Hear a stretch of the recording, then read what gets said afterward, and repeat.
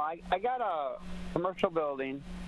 My partner bought it maybe 6-7 years ago, and I had made a land contract between me and him to buy the building, since the building was from me originally anyhow. Since then, he owed me a bunch of money, so we just agreed to sign the building over.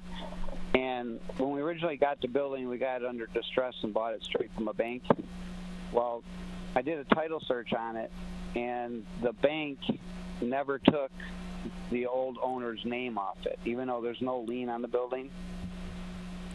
So, and the bank's out of business. Okay, why? You mean did they not remove a lien, or why would the bank be responsible for putting the? Well, there's no lien. It's just when they transferred the building, they didn't erase the old owner's name off the title.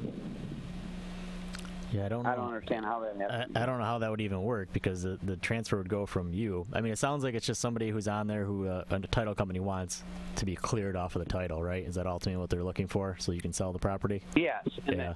Right. And the original company,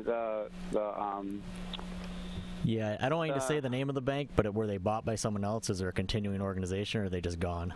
No, they're out of business. Okay, we run into this an awful lot in these cases, and we have to end up suing that company even though they're not going to respond, and you get a quiet title, so then you have a legal determination from a court that these people have no interest in the property. So you probably have to sue that defunct company and the owner that's on there to get rid of both of them and clear the title up.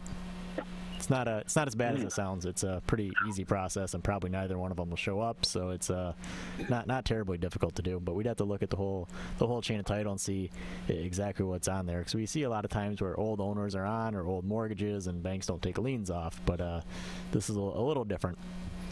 So I hope that answers your question.